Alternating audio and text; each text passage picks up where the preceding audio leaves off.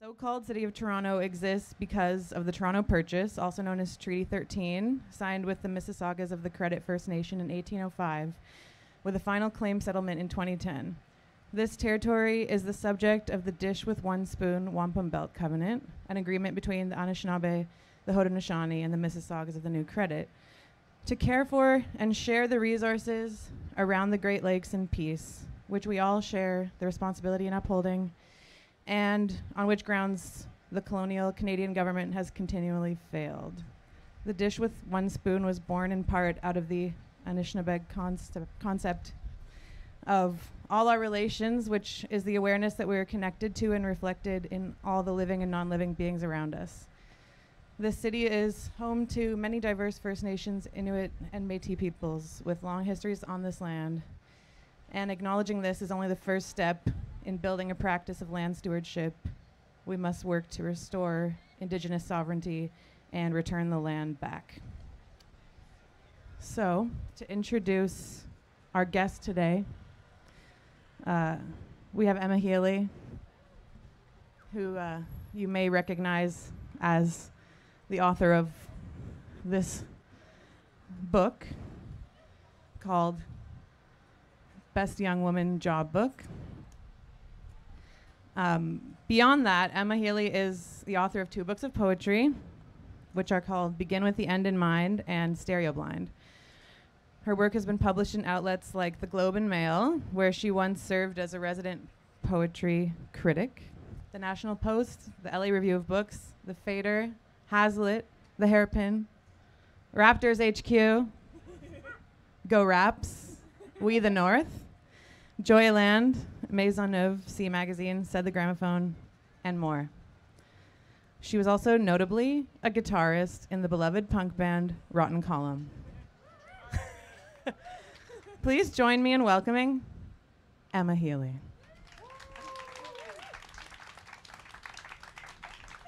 How are you today, Emma? I'm so good. Thank you for asking. Thank you for that beautiful introduction. It's the least I could do. And I will disclose that we're friends, first and foremost. That is true. And we're also peers and colleagues. That's how I'm always describing our relationship.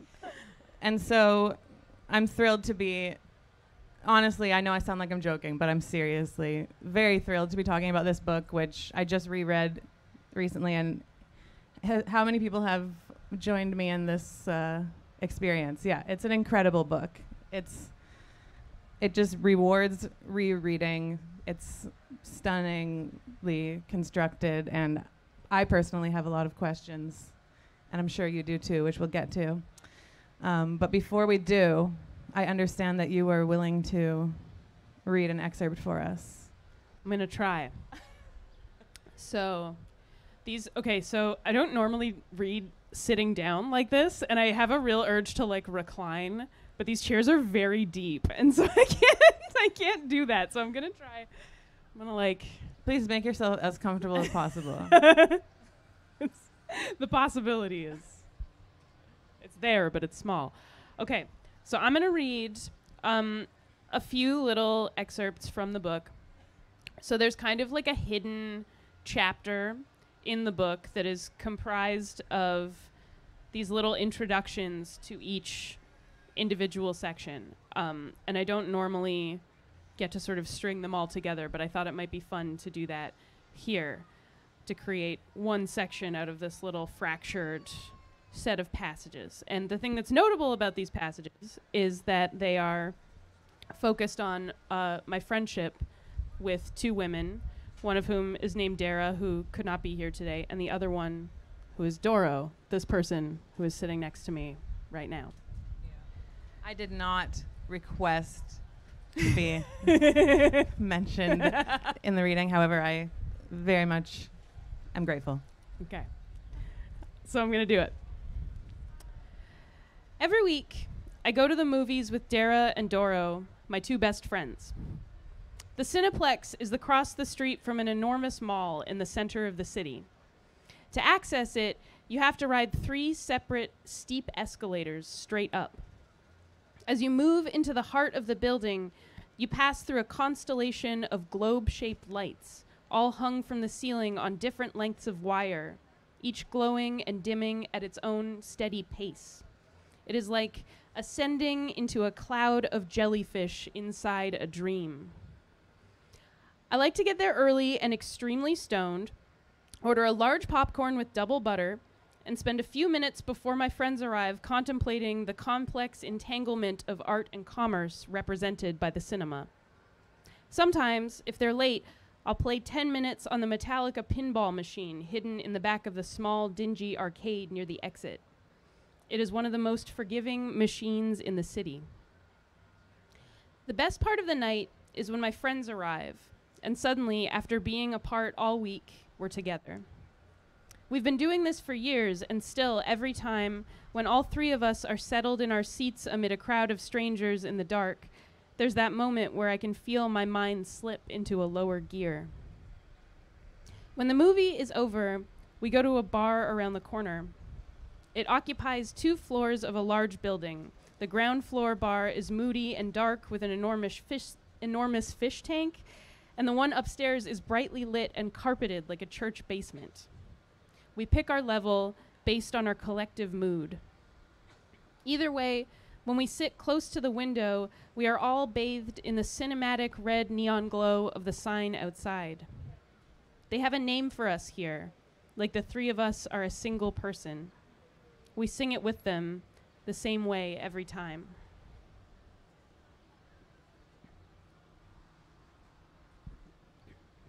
The conversation always takes the same shape, though the content varies.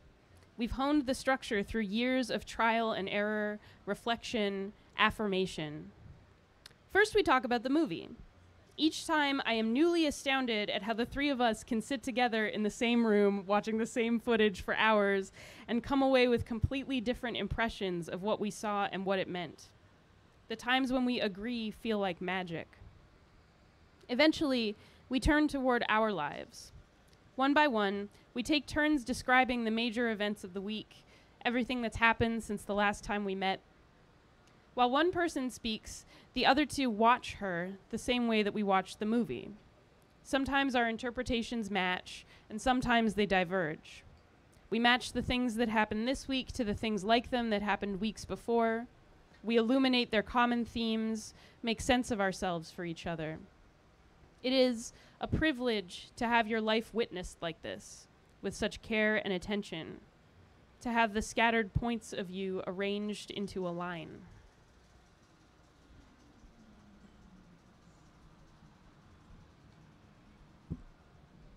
One week, instead of going to the Cineplex, we see a movie Dara made with another friend of hers.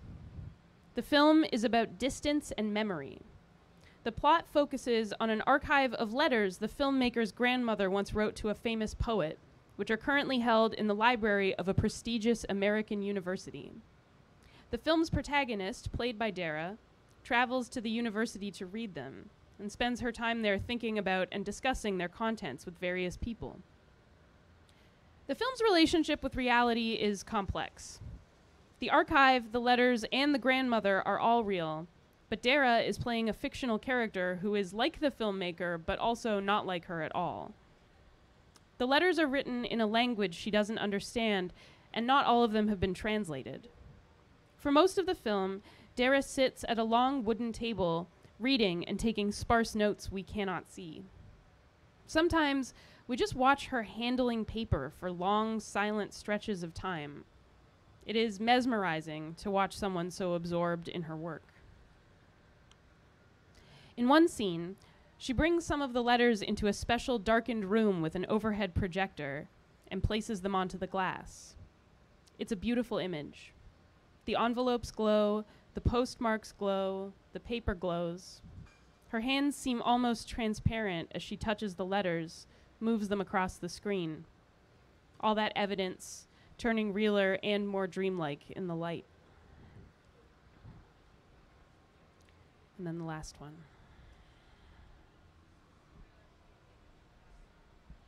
My two best friends are natural performers. Recently, Dara was cast as the protagonist in a movie about a troubled young woman navigating the relationships in her life as she goes through a rapidly accelerating emotional breakdown. When the director asked if she thought she knew anyone who could play her best friend, she thought immediately of Doro. The movie has no actual script. Instead, the two of them build their characters' personalities with the help of the director, and then he puts them in a range of different situations where they try to do what they think the people they're playing would do. They've been filming this movie for over a year. The director keeps thinking of new situations. Dara and Doro ride in the back of a limousine, go skydiving, go to a wedding, tightrope walk around the guardrail of a terrifying bridge at night. Neither of them is allowed to get a haircut or a tattoo that might interfere with their continuity. Most of their scenes will never make the final cut. One day, they were filming a scene where their characters are driving in a car together, having a difficult conversation. Doro at the wheel, Dara in the passenger seat. The director had told them that Dara's character was supposed to feel a panic attack coming on as their conversation progressed. She was playing it well.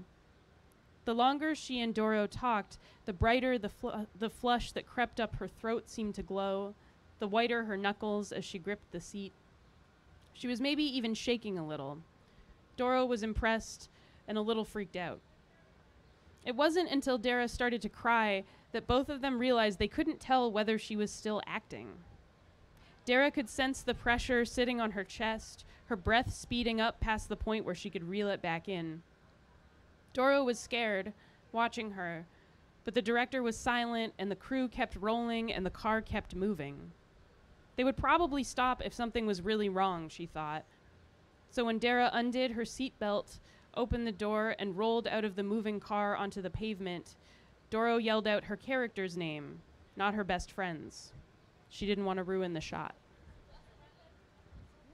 All right. Was that weird? What? Was that weird that I did that? What? Was that weird?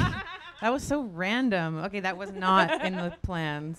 Just kidding. That was really beautiful. Thank you. Thank you so much. I really liked hearing those sections done together that way, where it also just kind of struck me how you could just jump in at any point in the book and find like a microcosm of how like intricately woven all the different like characters and themes are in this story, which makes me think of a couple things. One being your background as a poet, obviously, and knowing that like your process can entail writing, which you mentioned in the book also, writing like pages and pages of like text and ideas and then narrowing it down to this one very economical sentence.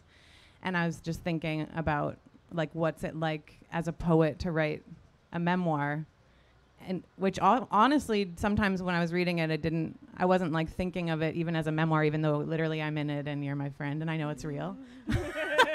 I was like, this is a story and it's beautiful and it's complex and I'm in school again, I'm taking notes and I'm getting smarter.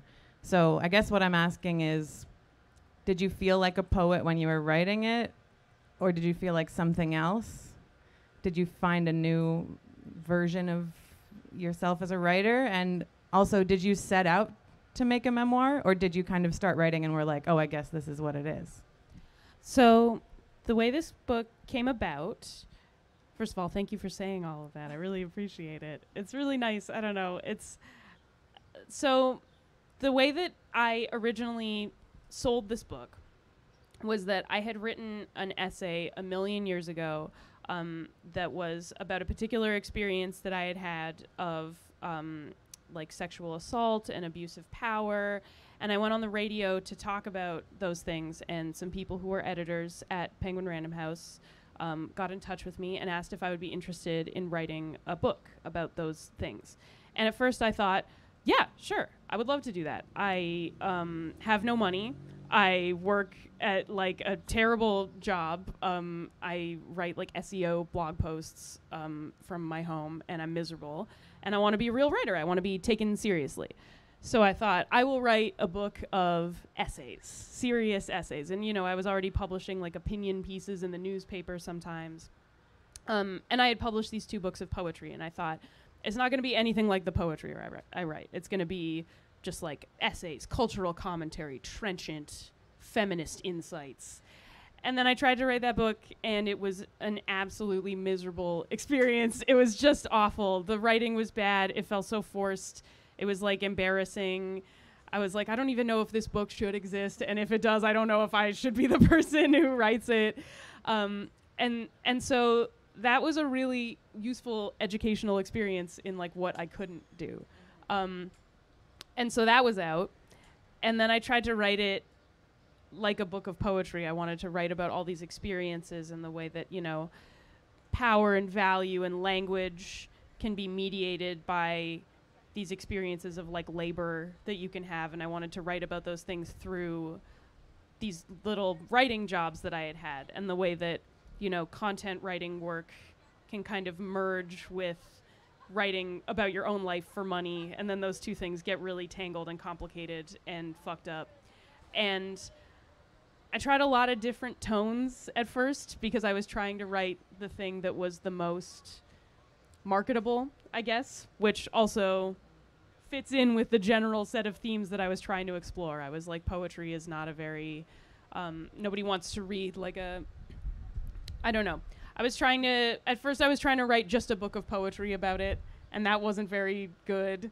And then I was trying to write, you know, a collection of very straight ahead essays about it, and that didn't work either. And eventually I found myself, as I was working and reworking, like you said, I have a kind of circuitous process where I'll write a lot and then cull 1 sentence and then write a lot and then do it again. And as I was doing that, I found that the things that I was the most drawn to were the things that didn't feel like they fit in either of those genres, that just kind of sat tonally in their own place in this way that was like poetry that I had written before, but that wasn't like it either. So I was sort of creating and refining and figuring out that tone, which felt like it sat in between all these different genres at the same time. And I'm really pleased with the way it turned out, because I think the thing that you said about it not feeling exactly like a memoir, maybe feeling like inflected by poetry or influenced by it, was really like important to me. And I'm glad that that comes through when you read it. Oh yeah, it comes through so much. Like, I was thinking about it the whole time I was reading. Like, I can't help but think about the genre and the form throughout, in the sense that I felt myself really getting so immersed in the way you were telling the story that I felt like, obviously you are writing, I know the content themes that you're writing about, and you're expressing that so clearly, but it feels so enriched by this like scaffolding underneath it that's like making me think about writing and like language, and like you describe at one point, like finding like a hidden language within the one you thought you knew, like, and you mold language for all your different purposes as you move through the narrative. So it's really incredible in that sense. And I was thinking about, when you were reading the passages, also how amazing you are at describing places, and like that there's such a map in your mind when you're reading this book, even the way you just described, like going up into the levels of the Young and Dundas movie theater, which maybe you have been in. When I read that, I was like, oh yeah, that is like going into a jellyfish or whatever. Not that I've done that, but I'm sure it would be similar. And and I was thinking, like, when I was reading the book, that it's like, yeah, there's, I don't know, is it boring if I talk about, like, I ask you about a specific thing that I really enjoyed? I love that. One of my favorite images is like this central device that functions in the book, where within the memoir there's like a novel that you're working on throughout, and so there's like this kind of, there's you as the protagonist, but there's also the protagonist you're writing, which obviously already makes the reader so aware of that this is like a hybrid genre. But the protagonist discovers in the basement of their school a secret hidden subterraneous swimming pool that is also a black hole, and sets out on a sort of neo-noir detective process to find someone that's been sucked into the black hole. But this black hole also obscures this fact-finding mission entirely. And I felt like reading the book, like that, it's like that image is also the book, where it's like the scaffolding of the memoir is like a building. Like we have like, you know, genre and constructs and like facts and histories, which is what memoirs are about. But you're constantly destabilizing everything with this image of like this thing running under the surface of everything, whether it's like that hidden language or this hidden spot, and you just describe it so well using this like architecture that I feel like we're inside of when we're in the book. So yeah, I'm just going off about what I like in that sense, but what did it mean for you to like destabilize the genre of memoir, especially when it is classically obsessed with factuality and, you know, yeah. What did that mean for you? How did you arrive at that? If I'm correctly interpreting your... Oh, you're correctly interpreting it, my friend. You are giving it the most correct interpretation that anyone has ever given of this book. So it's interesting because there was something that I took a while to figure out, and then once I slotted into it, it felt so natural. And it's something that a lot of people have commented to me about the book, which is the way that people are like named or not named in it. There's a lot of people who don't get named. In fact, most of the characters in the book don't have like a proper name, except for you and Dara. Shout out. Shout out to you guys. Which was really important to me because you guys felt almost like co-authors of the book to me, and I wanted that to be, you know, like, I wanted that to be clear and differentiated from the rest of the world of the book. But I didn't really realize until it came out and people started commenting to me about it, like how, I guess it's not like a normal thing in a memoir to have like no person or place be given a name. And I think that does make it feel almost more like, it gives it a more dreamlike quality that I think you see often like in fiction or in poetry or just in like other kind of genres, because I think the idea of, as you're saying, like there's something about memoir that we think of as being really grounded in like fact and like proper nouns and place names. Stressful to think about. Yeah, extremely. And I was like, I think that was something for me that was part of the journey of figuring out like how I wanted to tell the story that I was telling, which felt so much to me. I don't know. I didn't think there was anything particularly interesting about the proper noun parts of my experience. I didn't think that like the name of a city where I had lived or the names of the people that I had been spending time with, or, you know, all of that felt extraneous compared to the thing that I was actually trying to get across, which was like this set of interconnected themes and ideas. And it felt almost like all that other stuff, all that like traditionally memoirish stuff was cluttery. It was obscuring the stuff that I actually wanted to get to. And once I cleared that away, I felt like I had really arrived at something that like voice-wise felt much more comfortable to me, and that, you know, felt much truer to the narrative structure, I guess, that I was trying to create. Totally. Also, like, just the fact that thematically you're, like, I almost said the character, you. But that's, like, I love that because it's like it's kind of a little bit both. Main right? character syndrome. Yeah, exactly. She's got it.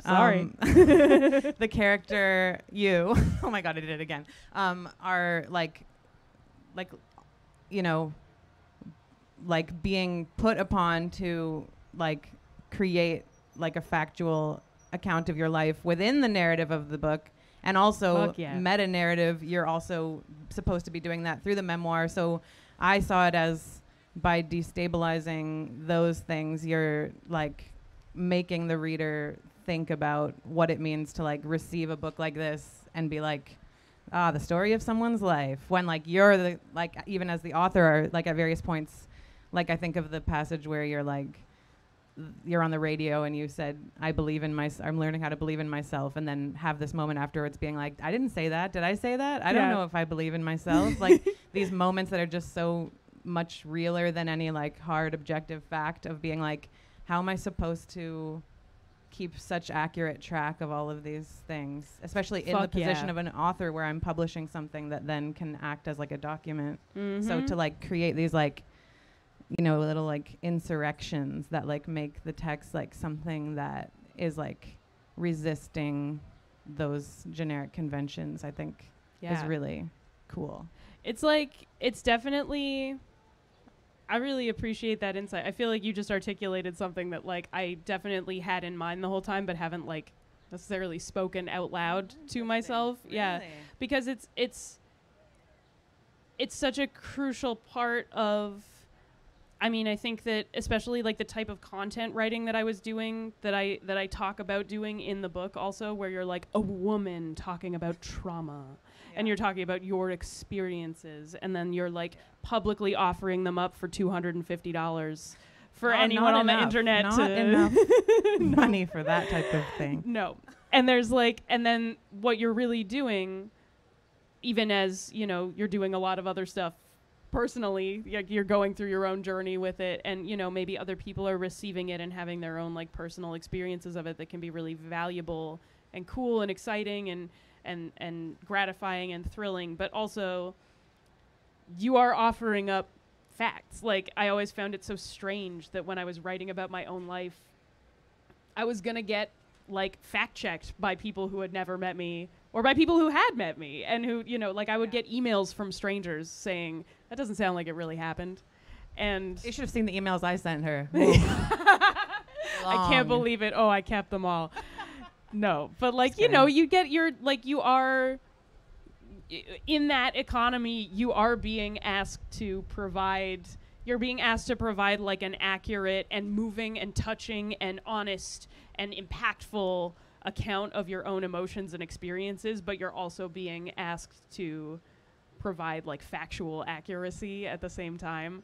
And there's like, you know, there's all kinds of people that we demand those types of narratives from, and we offer them very little in return. And I think that it was a very like kind of like liberating and exciting experience to like, this is a very like factually accurate book. And I made sure to fact check myself a lot in it. Like I had the wild experience of going back through like all of my old notebooks and all my old correspondence, but relieving myself of the responsibility to justify or prove or like, you know, account for literally everything felt, it felt like a cool way of kind of like throwing off the strictures of that like content economy type feeling. Just acknowledging the difficulty in that, like that it's not something that is easily done to compile the facts of a life into a nonfiction or a kind of like totally accurate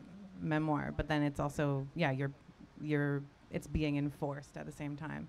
But I feel like by using water as, I mean, this is my interpretation, but like water recurs through the book, both in that pool, but also like you mention this like awareness of like currents that flow under the surface, like the rivers that used to run under the sidewalks that we walk on. And like at one point you say, if I may quote, Please.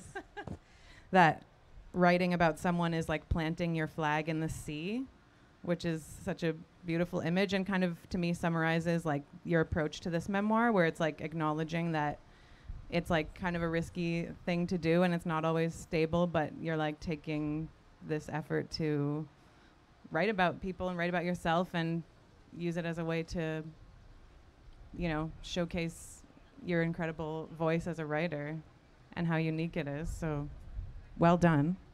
Thank you.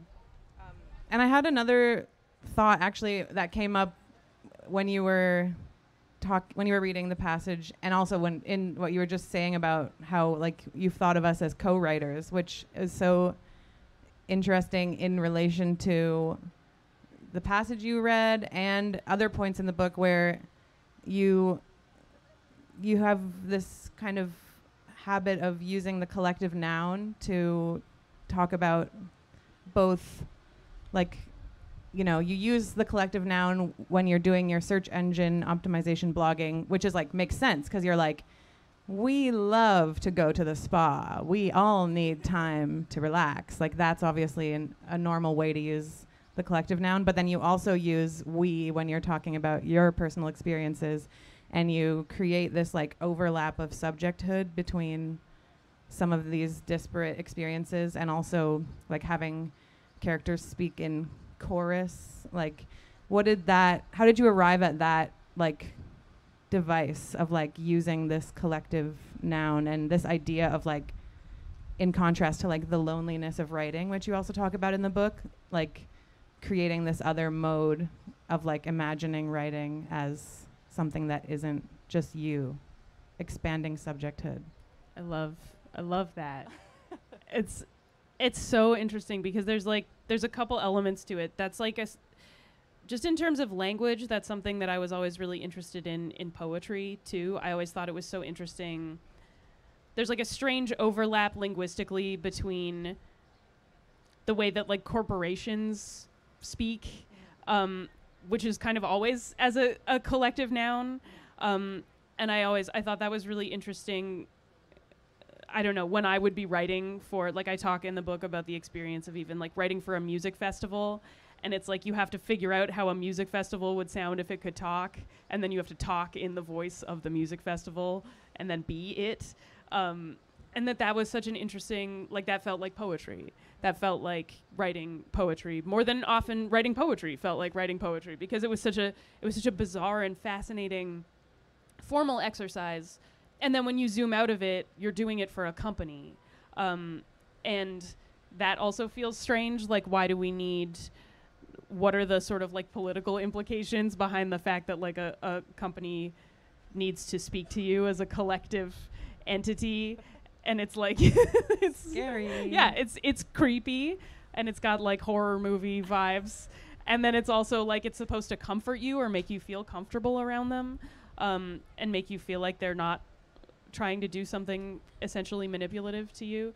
And I always think that is interesting. And then at the same time, one of the most comforting experiences is to feel like you're part of a collective or part of a group, or to feel as though you're sort of being folded into a larger, like communal experience. And so often you can have that, you can have it in a group. Like there's a whole sort of chunk of the book where I use that collective noun to talk about the experience of, you know, being a woman, like among other people in a group who are all sort of being treated the same way, which is not very well.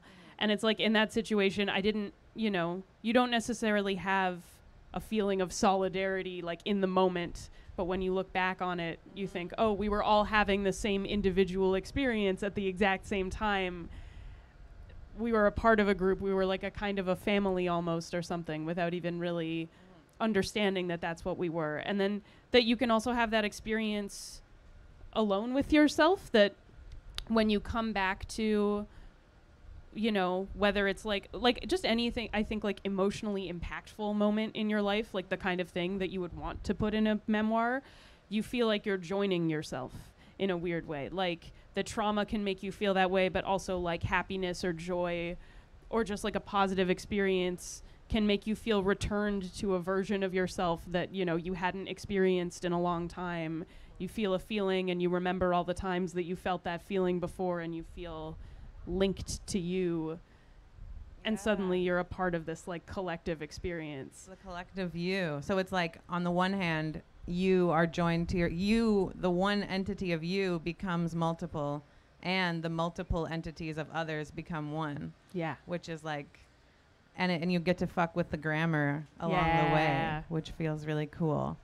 Yeah, totally. I loved that so much when I was rereading it. You would say at one point that the stories are so similar, they sound like they all happen to the same person. This kind of like, it feels like there's kind of comfort in like this collective memory too, that it's not just your responsibility. Like we're all kind of brought into this collective experience of like remembering these things. And yeah, I was also thinking about when you were just talking now about being joined with yourself. That was another thing that really struck me when I was reading it, around your construct of time. And then I almost said the novel, I'm dead, in the memoir, is so like interesting. And I think it touches, I think these two ideas of the collective noun and this overlap of experience obviously are connected, but would like to tease out a little bit more about how you think about time in the novel, because you write exactly what you were just saying. I was thinking of another experience where you're in someone's bedroom and you say, I can taste the stale air of the office on my tongue, or I can feel the rough sheets of another under my back, or I can sense the true purpose of my life running under the surface. Like these moments where you're feeling multiple experiences like layer together, that it made me think that like time, even though in a memoir we might think of like a chronology, time doesn't follow that path. It works more like a stack or like a striation. Yes. Or like an overlay, like a double exposure of a photograph, or like a layer of sediment, which is so interesting. And I was thinking about like, you know, what to you, and it's almost becomes like sci-fi sort of, with this idea of another thing happening concurrent to our reality, which also brings up the idea of another realm too. So why do you have this interest in non-linearity of time? Oh man, it's so gratifying to talk to you about this. And also like, I don't know, that is a really strong, I think that's something that like really, almost to go back to your first question, like poetry and my experience of being a poet was, I think, where I first felt like permission to see time that way. I think that when you're taught how to write an essay in school, or when you know, are just like learning about writing in a basic way, you know, you learn about time and form kind of at the same time, and you learn that they're supposed to unfold in this like linear, you know, you go from A to B, you have a journey that starts in one place and ends at another place. And then your lived experience of time is so different from that. I don't know how you guys feel, but I don't often feel like that's how I experience time. That's not how I experience being in a body, is like, I'm just constantly moving from point A to point B and point C, and there's no weirdness in between, and like no static and no complication. Like, it's like you say, it is more of like a layered experience, of things kind of constantly doubling back and like overlapping on top of each other. And I think that is, it's interesting because, again, that's something that I felt like at first when I was trying to write this like very just like essay after essay version of this book, I kept being tripped up by that, because the traditional structure of a traditional essay is like, you know, you move from an idea into a conclusion, you know, pretty neatly, with like some little pit stops on the way for insight. And when I was trying to like map that onto my experience of being alive, I found that like they didn't correspond at all. And I felt kind of like disturbed by that at first. Like I was like, oh no, does that mean that I'm like fundamentally something's wrong? Yeah, I'm like busted. But then it turns out that I think that is like pretty, I think that is something closer to, and I think that's something that like poetry got me closer to understanding, is that is a more sort of like common, I think, lived experience, although obviously nobody has like the exact same lived experience, but it felt good to like get closer to that in the way that I was writing about it. It was cool.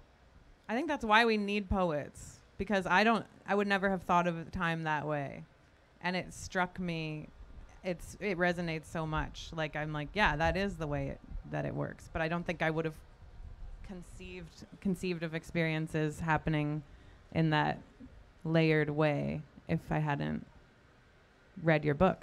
But it's so funny because, in a way, not to whatever, but whatever. But I do think that there's like the reason why I put those passages with you and me and Dara at the beginning of every section of the book is because I found that like even before poetry, or like outside of literature and art and those ways of like conceiving of things, I feel like the fundamental way that I came to understand, like I feel like the most practical experience of seeing time in that way that I've ever had is of having close friendships with people who read your life like it's a text, or like it's a piece of art, and who encourage you to see your life that way.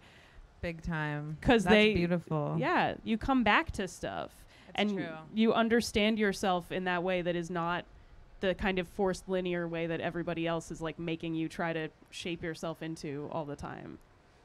Very true. That's a very good point. And it must have another layer of meaning to it when you're a writer and you're also like, you know, you write you wrote a book about the process of writing the book that we're now talking about on the stage. It never ends. And you were writing about imagining what the reception of the book would be before the book was even received. And will this moment be in a book in the future? We don't know. Only time will tell. As you're experiencing things, you're also cataloging them, and you're doing that like sense making work that we also do together, but it's just very special to see it consecrated in that way, where you can have someone keep a record of it, because it is true, that's a very special feeling when you can have the glimpse of how all of these experiences fit together in a nonlinear but resonant way. Yeah, totally. And I guess maybe dovetailing off of that little spiel, is there another book in the works? You got something cooking in there? I got something cooking in there. In where? I'll never tell. That's a reference to David Cronenberg's Crimes of the Future. A movie I will not seen. watch. Yeah. Too scary for me. Respect. Yeah, I got like I kind of want to write a novel that is. Woo! Yeah, I don't know Cheers if I for can that do it. Form. We love it. We do love the novel. You can't get away from it. In many ways, as you know, I think this is a novel. So you're halfway there. Yeah, I hope so. Do you think, this is just something I'm just thinking of right now, but do you think you would ever, was the novel idea within the book actually an idea that you've been thinking about, and would you ever make that novel, or is that more just like a device that you were using to tell this story? I think that, the reason why the novel was interesting to me to include in the book, I mean, there's lots of reasons, obviously, and I think you touched on some of them, but I think that to me, I'm really interested in how much the border between, this is going to sound really broad when I say it, but just the difference between fiction and nonfiction is always dissolving a little bit more and more in my mind. And like the difference between like the protagonist and the narrator and you and the writer and the collector of information and then the reader. And the reader. Which you have brought my attention to with Yeah. this collective noun stuff. Yeah. Like, that all of that stuff, the distinction between those things feels a bit, I don't know. It's like, again, everything is mediated by capitalism. Like the reason why you need to categorize a book in a certain way is so that you can know where to put it in the store, right? Like, aside from that, it doesn't really matter. Mm-hmm. And I kind of think that's where I'm heading with that, is like the novel that I want to write, it's definitely associated with the novel that's described in that book, but the novel that's described in the book is constantly evolving and shifting as my life evolves and shifts, because the protagonist in it is so related to me. Mm-hmm. And they all kind of like merge into a single text, which is also my experience of being alive. So I think it'll be, connected to it in that way. Yeah. I just want to quickly check. Are we we're at maybe like 15 minutes? 15 minutes. Oh, I love that. Thank you. Thank you. Right on. Yeah. Hell yeah. Do you think differently about like writing about yourself and writing about people in your life when it comes to writing a novel? Like, do you think that'll still be a part of the process, and will it look different, or do you think it'll have some similarity to writing about your life in a memoir?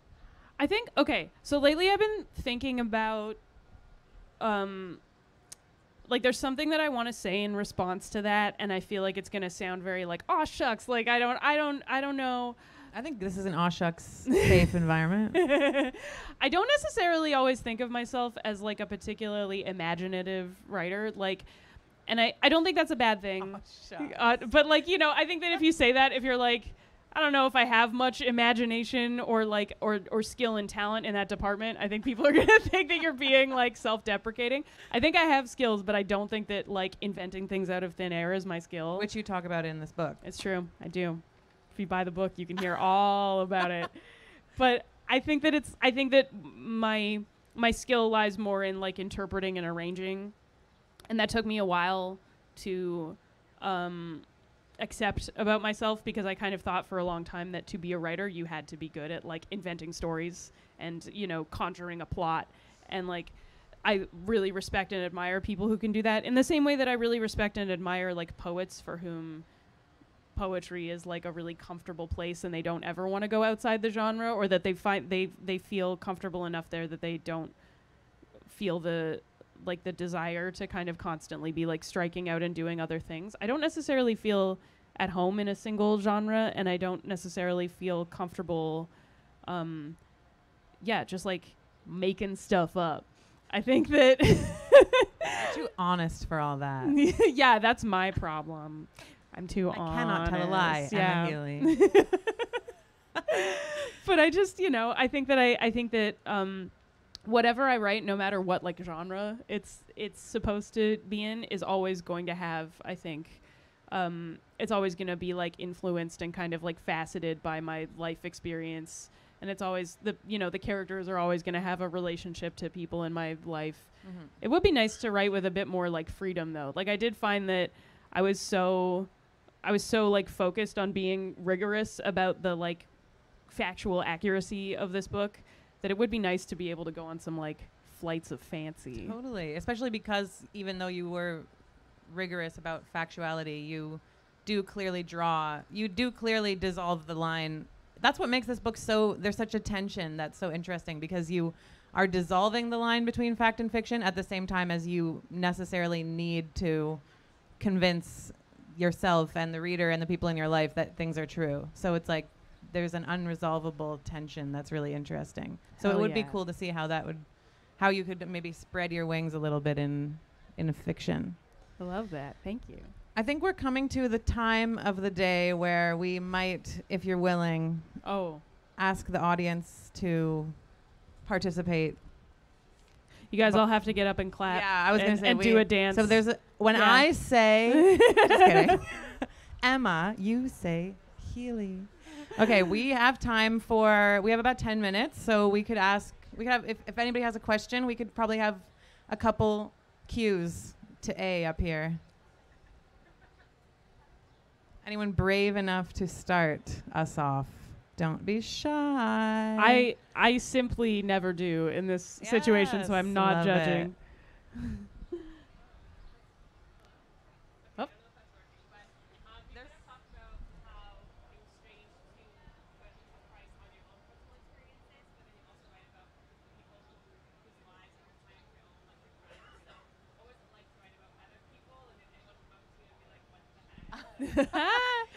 The question, I'll just repeat it quickly, was you were asking about writing about people in your life, and that's, interesting conceptually, but was it ever weird? Like, did anybody come up to you and be like, what was that? Is that right? Okay. So definitely a complicated experience to writing about people that you don't necessarily care what their opinion about it is going to be is so much easier, because it's just you write about what you remember and what you experienced, and then if you don't even know if they're ever going to see it again, and that's great, so you don't have to worry about it. But the people you love, representing the experiences of the people who are important to you, or your experiences with them, is it's like a fraught and really freaky experience. I had a lot of stress about it in the early parts of writing the book. I promised myself that I would turn that part of my brain off to the best of my ability while I was working on it. You can always edit stuff out or delete stuff. And what I really tried very hard to do was to never claim to be representing anyone's experience besides my own. So you see people and you talk to people and they tell you stories. And obviously in the parts where I relayed a story that you had told me, I would check. But I tried really hard to only talk about either what other people had told me directly and that I felt like they would be comfortable with, or, to only talk about how I saw their experiences. So to never say that I knew what was going on in someone else's mind or what their internal experience was, except for, my mom is here. You can talk to her about it probably, because I think she had the most complicated experience of anyone who was written about in the book, because in order to kind of go over to set some context, I did have to repeat stories that she had told me and stuff that I wasn't there for. And I know that's gotta feel weird. But she was incredibly gracious about it and really kind about it. And also I did try and like, fact check as much as I could early on, in the late stages of the editing process, but early enough that I could change something if anyone really wanted me to. But I did feel like a real sense of obligation to not misrepresent anybody. And I think the best way to do that is to just hew as close to your own lived experience as possible. Thank Definitely you so much. freaky. Yeah. Nice. We got a Q. Love it. Okay, we got a C. Oh. I'll keep it very, very short. Don't worry. I just wanted to say I did have questions about proper nouns, so I'm really glad that the conversation went in that direction because it definitely answered those questions for me. So my C is that the effect that it had on me reading it was that like I was really engaged with those places that you were describing. I was like, oh my God, she's talking about the Imperial Pub or Shout out the Imperial Pub. Ontario Place or whatever. We love it. But also, I think that the stuff around like CanLit's Me Too reckoning was like it put me in that place too. So while I was reading what you had written, I was also reflecting on my own thoughts at the time. So it was very effective. So I just wanted to let you know, like, thank you. I felt like we could be friends, what have you. So yes, I really appreciate that. Thank you. I love that comment. Yeah, me too. I agree. It's, I think it was sort of the other thing that I didn't necessarily anticipate when I was writing it, but that I've heard from a lot of people since it came out, that like the not naming, it's like if people don't know anything about, like, people who don't live in Toronto, people who didn't experience these things, people who aren't like in our community, can read it, and you don't need to know anything about those things. Tried to provide like as much context as you would need, or as much of a like an understanding as you just need to jump off and see what's going on. But then it's like a little special Easter egg for people who do know the places that you're talking about or whatever. And it allows me as a reader to focus on your beautiful description of the place that then is not as bogged down by my exact memory of it, like you were saying. So I thought, I also agree it functioned very well. Thank you. We must be closing in on our time together here. We got 5 whole minutes? Oh, yeah. All right, let's get one more question rolling out there. Anyone or a comment, or that's the only two Those options. are the only 2 types. Maybe, we got one in the front here from some guy. Oh, God. Actually, can we? Hello. This is my husband, everyone. I'm a lucky man. Oh, God. I wanted to ask about the structure in terms of the sort of jobs you talk about throughout the book, and how it creates a bit of an episodic or sort of modular loop within the book. And I was wondering if you could kind of touch on that in terms of structure and your thoughts about structure in this wonderful book. Yeah. It's funny because like I feel like everything that we've been talking about is like a narrative or thematic structure. Yeah. And then there's also this other structure that is sort of like imposed on the book that almost doesn't feel like. It's funny because when I pitched it, I feel like the way I sold this book before it was anything was I said it's going to be a series of stories that like, goes all the way through my 20s and all these weird jobs that I had, all these wacky jobs that I had kind of thing. And, that's like a very easy and straightforward way of describing it that I think the book ended up being. It's an organizing principle, but it feels almost like incidental compared to these other like themes that kind of flow through it. But it does sort of give it a way that you can kind of move through. It's sort of the most linear time that you get in the book is going from one job to the next job. And I think what's funny about it is that they provide also that weird balance of there's like concrete details of, each one.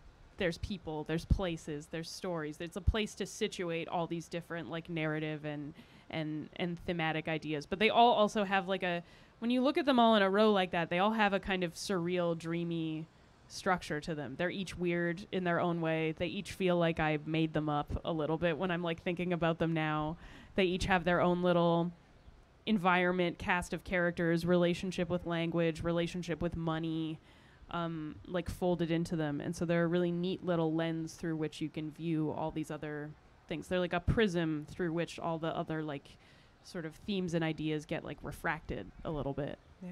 And that's what makes the book genius to me, is that it works on so many levels. Like, you can approach it that way and be like, oh, what an interesting little tale. But then every element also connects to those deeper themes and motifs. Or if you're like me, you can just choose to get lost in the swimming pool underneath it all and not even think about. Just kidding. I did still think about what happened. But yeah, there's a lot of entry points, and yet everything is so interconnected such that no narrative element is detached from the way that you mess with the form or the genre. Everything is so connected, and that's what makes it, among many other things, such a rewarding book to read. So I highly recommend reading it. Thank you. And with that, I guess we'll have to say goodbye. This was a really wonderful time for me. I hope it was for you and for the audience. And on behalf of the Word on the Street Festival, I would like to say congratulations on your book. Oh my God, thank you. And thank you for being here. And I would like to say thank you for being here and attending this event at the Great Books stage. Up next is Ripple Effect, a conversation with Genevieve Graham, Anne Lazurko, and Amita Parikh, moderated by Rachel McMillan. Thank you guys so much. Anything you want to say as a last word? No, thank you all for being here. I really appreciate it.